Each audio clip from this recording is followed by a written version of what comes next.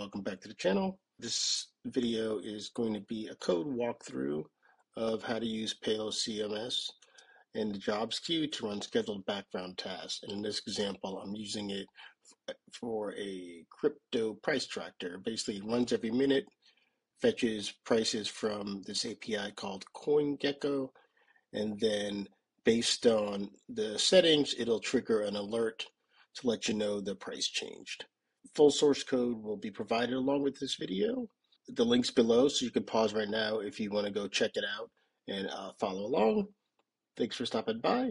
Let's get to the code. Okay, a quick project tour. I'm just going to go through the key areas of the project that I'm going to be covering. And so let's open up the side panel a bit so we get a bit of a better view. So of course, we will cover the changes that are made in payload config to help the jobs work appropriately. We will cover this process. Well, let's go ahead. This process tracker. This is actually the task that will get called and do all the heavy lifting. And then inside our collections, we add a new trackers collection. I just left media there. It was there already. I didn't remove it. But the two that matter are users and trackers. And the trackers is basically how you enter the information that you need and that you want tracked. And that's pretty much it for the files that we're going to touch to get this thing to work appropriately. All right, so let's kind of hop over to payload.config.ts. This is where the job schedules are declared and payload is configured. We register our tasks, and then also we set this auto run. So what this is doing, this is saying the task is this process trackers task, which we'll cover later. See this right here? That's what that is. And then this auto run is basically saying, hey, start the jobs queue automatically when you start up. I've set my cron here to process the job every minute, and then the name of the queue is called tracker queue. This jobs collection overrides, really all this does is it allows you to see this payload's jobs collection. The important parts here for you are really tying this process tracker task to this task property here inside of jobs, and then configuring how you want to run the cron. The queue tracker is a name in case you have multiple queues, you can kind of name them appropriately. And you get the process tracker. Let's go back up to see how that's imported. And well, that's actually taking, so it's exported from this process trackers files, which you know, but then it needs to be imported. It's imported right here. Also, I'll just touch on it, but you need to definitely make sure that you include your trackers collection here in your collections. And like I said, all the rest of this stuff is out of the box, which you get default when you install and set up your Payload CMS project. All right, let's go to process trackers because that's really where the heavy lifting is done. Let's kind of give us some more room here. Also, if you noticed, I have used AI to properly JS stock everything. I'll just touch on this send mail up at the top here. I did not integrate an email server in this for the purpose of example. It wasn't important. So what happens when the send mail is called, which is what happens when the price hits a specific trigger, it'll just console log something out so that you know that it actually happened. If you want to, you can integrate your own email provider here. I usually use Resend. I've had the most success with that, but that's kind of what's going on here. But let's just start at the top here at what the tracker is doing.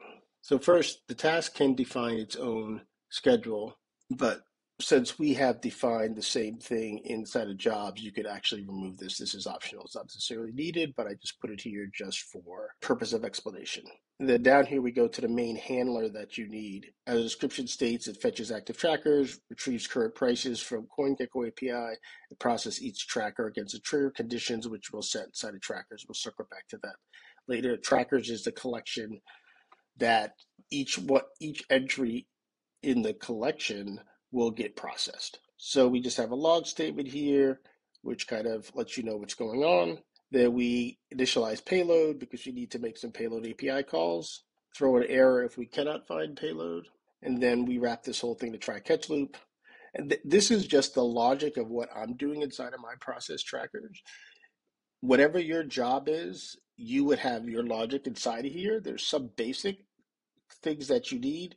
Like I said, this is optional. You definitely want to set the slug on it. And then inside your handler is basically where you put your business logic. And this is just showing how I can use payload to actually query, get other things, and basically leverage the data that I have inside a payload to potentially make an external API call, which is what I'm doing, and then also update the database and do a bunch of other things. So the first thing we do here is we query our trackers collection, we get all of the trackers that exist. Then what we have to do is to call this coin ID. Basically what we do with the API is you have a comma delimited list of the IDs of each one of the coins that we're tracking. And then we're using this CoinGecko API, and then we make our API call. This gives us the list of all the coins, and then it returns our price for us. There's an error, we throw an error. Otherwise, we take the data, turn it to JSON, and then we basically loop through each one of our trackers. And we take our coin ID, we get the current price, and then we make sure we have the price data so that we can track it appropriately. We set up the email we need to send it to. We set up our trigger reason, and we set trigger to false. And then we attempt to determine if we're using absolute price for the trigger or if we're using percentage. Because what you'll see when I show you the trackers, I can say, hey, if my price goes above this fixed price or below this fixed price, then take some action. Otherwise, if it's done by percentage, then we come down here and we handle percentage calculation and we determine if the price needs to be triggered. So we handle an upper trigger and a lower trigger. And then down here, if the flag was set to is triggered, then we console log that we're going to potentially send an email. We generate our fake email body, and then we call our send email. And this is where you would potentially have a real email provider to send the email. And then here we use payload again to update the status on the tracker to indicate that it was triggered, the time, the triggered price, and the reason why it was triggered, if it was upper bound or lower bound. If there are any errors, we log the errors, and then we just return success is true, indicating that it worked successfully. Otherwise, we return an error message to indicate that it did not happen successfully. And that's pretty much how the process tracker works. Next, we're going to talk about kind of the last piece, which is a trackers collection. Okay, so let's talk about the trackers collection, which is really where you set everything up. If you go in here, you can see you have the list of trackers, and then here's kind of how you set up your tracker. So the first thing is, let's talk about the access. Once again, you can see, and I say it over and over again, there's absolutely zero reason for people to not have their code documented now because AI will just generate it for you. It helps you and it helps your whole team. All right, so what we have in this first block is we're setting up our access control. So only authenticated users can create a tracker. So you got to be logged in or you cannot create a tracker. The next rule that we have here is that you can only read your own trackers. So there's no ability for you to read what other tracker someone else sets up. Once again, users can only update their own tracker, and then users can only delete their own trackers. That's what we have there. All right, next we have this base price. Look, the bottom line is what we're doing with the base price is that we're making an API call out using CoinGecko to get what the current price is at the time you're attempting to create this. And so what this beforeChange hook does, it executes right before you create it or you update the tracker to get the current price and apply it.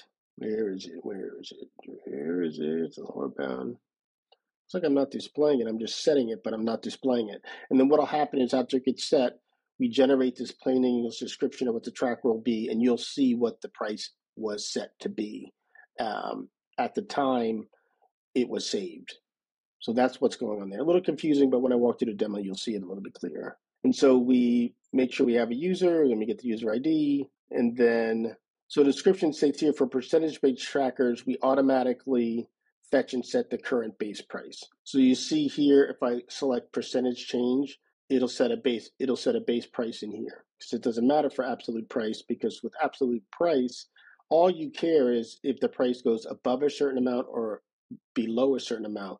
But with percentage change, I need a default base price to determine my percentage change on. So that is why we only do run this before hook on trigger type of percentage. All right, so what it does is it makes this call out the CoinGecko to get the current price based on the coin ID that you specified up here at the top. It gets that price, pulls off the price, verifies this number, and then it uses this data represents this data field represents the data that's associated with this entry, this collection entry. And so what we're doing is we're going to take the current price and we're going to assign it And then what that will do, since this hook is called, executes before creating or updating tracker, it will set the price at that point on the data field, and then that will get persisted to the database. All right, what else do we have going on inside of here? This is just basic setting up my field. I set up my fields, I provide a description, trigger type, normal. I'm just kind of going through here to make sure there's not anything that's not basic payload, something that's different. We can see this in this admin, this condition, this indicates whether or not to show this field. So it's only going to show the field if the data trigger type is price. So that's the only time it matters. So you can see if I switch this, the field appears. If I switch it back, the field goes away. And then we're going to do, so that's the upper and lower bound for fixed prices. And then we have the same thing for percentage prices. So basically it's hiding and showing the field based on what the trigger type is I have up here. You can see how the fields disappear. All right, radio status, nothing magical there. This trigger description is kind of interesting because what it will do is it has this hook. It basically takes all the data that it currently has and it puts your trigger description in plain English down here. So let's say, I'll just use some fields from before, and let's change this to, let's set the absolute price, and let's say 1,000, and lowest price is 0. And you can see how nothing's here yet because this is before change, so it'll get updated when I save this. So let's see when I save, and you can see it updated it to say alert me when Solana rises above 1,000.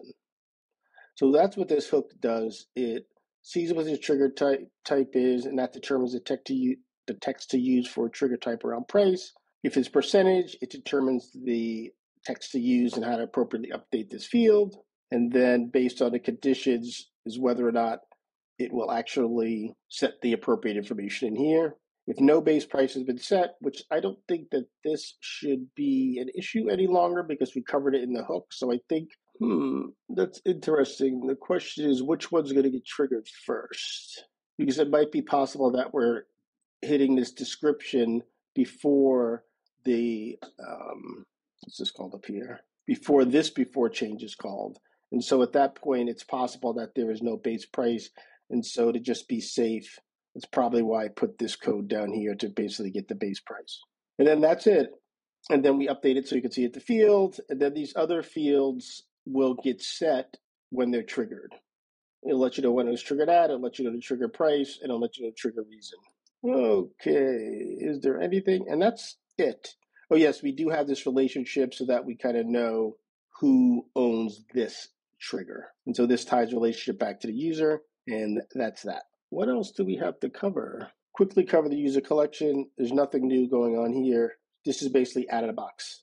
This is what you get out of the box. No changes were required for that. And it's really being used for the access control inside of the trackers that are created here. Because remember, only certain users can only access their own content, basically. All right, so we have this tracker, which has been running this whole time I've been talking. And also for those who haven't seen it, I'll put a link to it, but I have a short that I did, which kind of walked through just the UI of setting up these trackers and everything much more specifically. But let's see what we got going on down here. So you can see it's running. It finds the trackers to process, and then it iterates through each one of them. So let's go back. Let's go back to trackers. You see I have the 3 trackers. Each one of them is active. None of them have been triggered yet. But let's delete this one because this is probably never going to happen with Solana for those who follow Bitcoin. Cryptocurrency. So let's delete that one. And then let's modify this Bitcoin one here to a percentage that we believe it will change within the next couple of minutes so that we can actually see it working. So I'm going to change this to 0.01. So if it moves up by 0.01 or moves down by 0.01, then trigger it. You can see this was the base price from last time, but when I save this, it should update this base price. So let's save it. Okay, so it's saved it now, and if Bitcoin rises by 0.0% or drops by 0.0% from this, what is this, 115,000, all right, so you see it just triggered it. Because you can see here, our base price was this 115,452, so it has the base, it got the current price to be this number, 115,061. It changed by 0.34%, so it triggered it. And this is where if you had your own email provider, you would send this email with the price of Bitcoin. This alerted Bitcoin to drop below your target, and it gives you the base price that the trigger was entered at and what the current price is, percentage change, and when it was triggered. So that is the thing running. Hopefully you found this helpful. And some customizations you might want to do is you might want to come inside of here and once again go into your payload config and kind of change how frequently the queues are processed. Also, as I mentioned, potentially adding your own email provider or some sort of SMS tool like Twilio or something like that to send you text messages on the change. Please also note that there are rate limits on this Gecko API. Right now, I'm just running on the free tier, and that's about it. But hopefully, this is a complete minimal setup for scheduling jobs with Payload CMS. Grab the source code, play around with it a little bit, add your email or text message service, and see how it works for you. Please make sure you like, subscribe, drop any questions or comments below. Also, always please leave suggestions on other type of content you'd like to see around Payload CMS. Thanks again. Bye now.